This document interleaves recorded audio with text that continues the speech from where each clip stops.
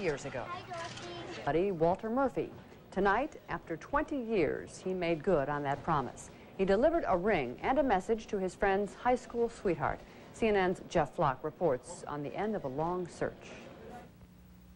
This is the way Robert Buono remembers the Vietnam War, his own 8mm films. Tank fire, choppers, bombs, death.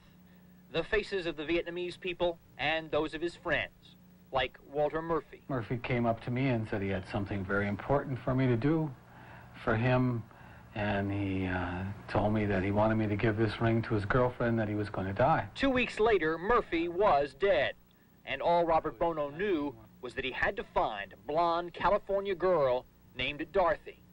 It took 20 years, but he finally did. Oh, Robert! Uh-oh. With an assist from columnist Bob Green, who wrote of Bono's search, the two were united for the first time. I'm just happy to be here and meet the man that's waited to meet me for 20 years, and this is at long last love, huh? This was important to Murphy, and I'm glad I could do it for him. Buono kept running into brick walls trying to find Dorothy until he tried one last thing, painting a picture of Murphy, himself, and another buddy from the war. That canvas, whether it took 1 month or 20 years more, would eventually find someone that recognized Murphy, and I knew that the canvas would eventually lead me to his girl. Bono's art, like this sculpture of a friend who won the Congressional Medal of Honor in Vietnam, has helped him deal with his war experience.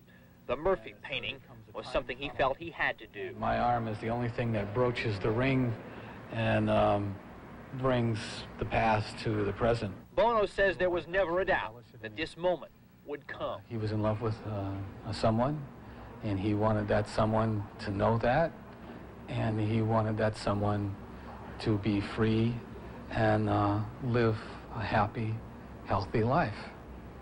And that was what he wanted me to say. And so he said it to the now 37-year-old Dorothy Hughes, who in all the years since she knew Walter Murphy has never married. It was a strong love at first, and I don't think love ever dies, and this love never did, and it never will die. I'm Jeff Flock, CNN, at O'Hare Airport in Chicago.